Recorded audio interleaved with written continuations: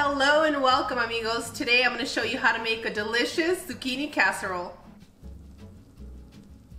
For your zucchini casserole, you're going to need 2 to 3 zucchinis, and you want to slice your zucchinis into the way that you know your family is going to eat them. For us, it's just going to be into smaller little pieces. 1 bag of frozen corn, 2 to 3 cups of your favorite rice. For your sauce, you're going to need 1.5 cups of water, 3 ripe tomatoes, 2 garlic cloves, 1/4 of an onion, 2 tablespoons of chicken bouillon, and 1 tablespoon of Mexican oregano. And to top off our casserole, we're going to use a little bit of Panko crumbs. You're going to need a little bit of butter and some cheese.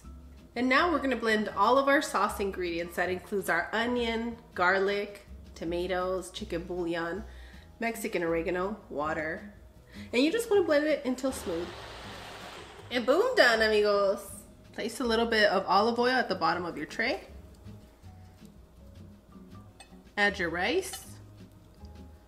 And I've made this with Mexican rice, white rice. It tastes equally as good with all of them. But your favorite is with white rice? Yes. Well, my favorite is with Calrose rice. Yummy. You know I always have to make you choose your favorites. Yes, yes. The Views Club or their parents? Just kidding. Oh. Next, you're gonna add your zucchinis, your corn, and I like using frozen corn because it's super easy, but you can use fresh or canned corn for this recipe.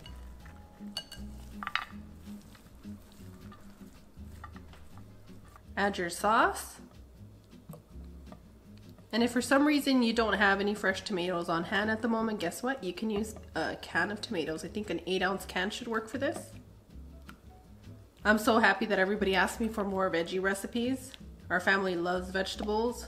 We are vegetable lovers. Everyone except for my Punky. He kind of has a difficult time, and that's why when I use the panko or the cheese on it, it makes it a lot easier for him to enjoy. That's a good tip. Mm-hmm. And he's not a picky eater. It's just a sensory situation, right? Yeah. SPD. Shout out to all my SPD parents out there. We're getting it done. These kids will eat. These kids, like if they're strangers, my babies. My sweet angels. The distinguished little gentleman. In case they're watching this, they don't hear mom say my angels. And add your favorite cheese blend, or you can skip it. It's gonna be up to you. Mozzarella works great with this particular recipe because mozzarella tastes great with zucchinis, but I have a lot of Mexican cheese blend to get through. And our family never complains about this one. To about 1/2 cup of your panko crumbs, you're gonna add 2 to 3 tablespoons of melted butter. If you don't have access to panko crumbs, you can use breadcrumbs, but those do burn a lot faster. So just be careful with that part. And what do I mean by that? I mean that you're gonna have to put a foil over your casserole.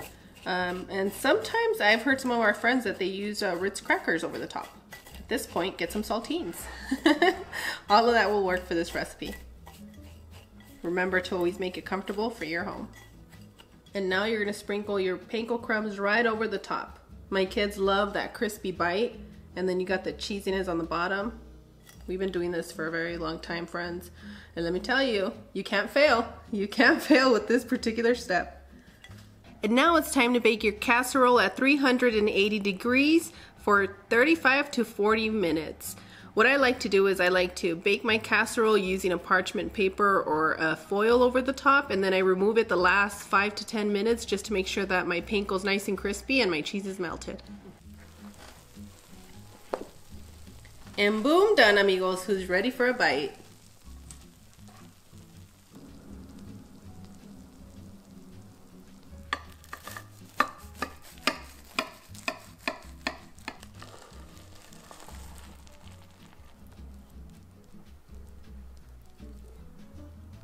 I'm gonna need somebody very special to say Buen provecho. Thank you. Before I take this bite, I want to tell you guys that it smells so good in the house. It almost smells like baked pizza. The other thing that I want to share with you guys is that make sure to slice your zucchinis a little bit thinner than you would. I know you guys want a big bite from your zucchinis, but thinner is going to cook a lot better in your oven. And make sure to preheat your oven for a minimum of 30 minutes before you place it to bake. So good. Look at that.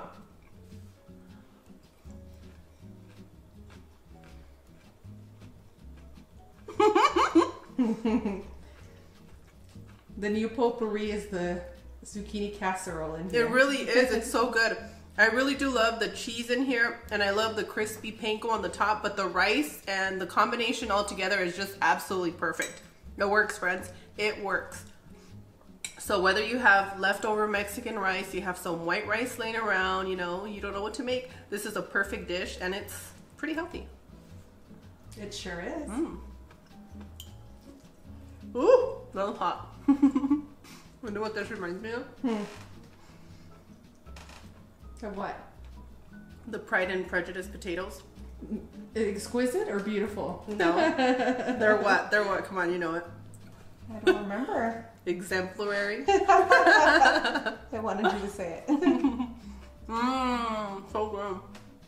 I really love how the juices from the zucchini and the tomato sauce that we made in here seep into the rice gently, not to make it soggy, but to keep it like juicy. I don't know how to explain it. You guys make this dish and then let me know how much you guys loved it and what you thought, because I think this is going to be a repeat offender for us. As always, Claude and I are wishing you the best. Make sure to subscribe, comment, and like. And on that one, we'll see you guys tomorrow. Bye! Adios!